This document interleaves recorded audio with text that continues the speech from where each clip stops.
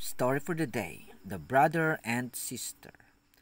Once upon a time, there lived a couple who had two children, a boy and a girl. The boy was very good looking, but the girl was very plain. To save conflict, the children's parents made sure that they never saw their reflections.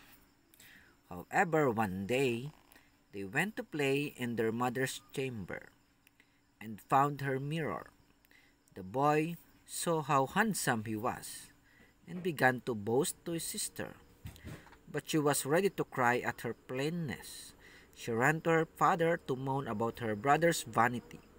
The man just laughed and said, "Now you have seen yourselves. Make good use of the mirror.